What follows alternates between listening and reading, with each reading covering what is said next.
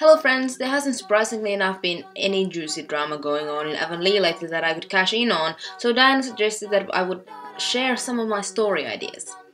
Some of them are a bit more fleshed out plot-wise, some are mostly just raw ideas and concepts that I like to mull around in my head when I'm bored. In order to make this video visually a bit more interesting, each story will be illustrated by the ever-lovely Diana Barry. She told me to tell you that she's not an artist, nor does she aspire to be, but we all know her art skills are great. She also said that, no offense, but compared to my skills, everyone is an artist, but I have no idea what she could mean by that. So my first story is, it doesn't really have a name, but there is this girl who lives in a tiny village in the middle of nowhere. She wears a big yellow raincoat everywhere she goes and wakes up really early to sit by the lake near her house as the sun rises, hoping to catch some trout with her trusty fishing rod. So she's out there fishing this one morning when a pebble glides over the surface of the lake and sinks just a short distance away from her, like someone had skipped a stone from the other side of the lake.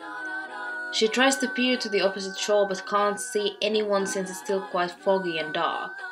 The sun rises and there's no one to be seen. She doesn't think much of it until it keeps happening every single morning a week or so. She gets curious and starts to gradually change her position to see if the stone skipper will throw the rock towards her, which it does.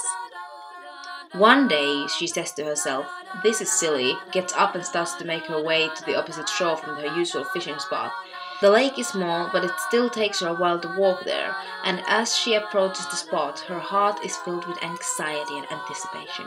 The first rays of the rising sun hit the surface of the lake as she reaches her destination, but there's no one there. The girl feels annoyed and oddly disappointed. Now later on it turns out that one of these trees by the lake is actually a person who can only have a human form when it's dark. The tree person never sees anyone else since the girl is the only human who comes around the lake before sunrise, so throwing pebbles has been their only way of getting her attention, as a tree can never stray too far from its roots. They fall in love, of course. I haven't yet decided whether she'll find a way to break a curse before the tree gets cut down by a local furniture building company or not. Okay, the second one.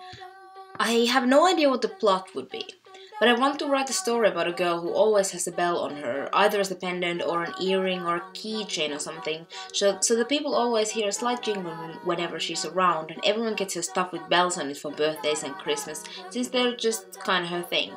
Eventually it turns out that her now deceased mother was blind, and since she's light on her feet, she used to have a habit of wearing bells so that her mother could hear where she was. Even now she still feels like wearing bells helps her mother to look after her from heaven. Thank you for joining us today, and if you have any cool story ideas that you never seem to get around actually writing, do feel free to share them in the comments. See you next week!